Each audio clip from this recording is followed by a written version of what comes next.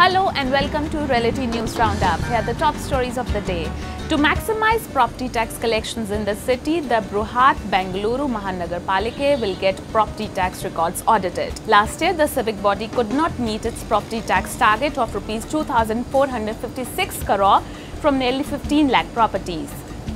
Its property tax collection in 2015-16 was merely Rs 1,900 crore. Goa Chief Minister Lakshmikant Parsekar said that 90% of the constructions in the state were illegal.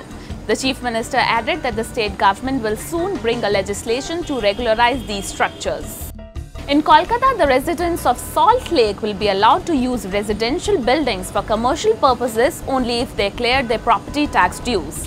In 2013, the Urban Development Department in the state had allowed commercial use of residential buildings wherein 60 pollution-free and non-hazardous business are allowed on the premises of a residential building.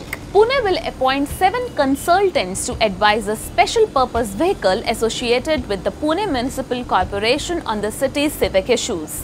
These general consultants will give advice on civic issues such as sanitation, water supply, public transport, drainage, garbage and traffic. Thank you for watching. For latest updates, follow us on Facebook, Twitter, YouTube and Instagram.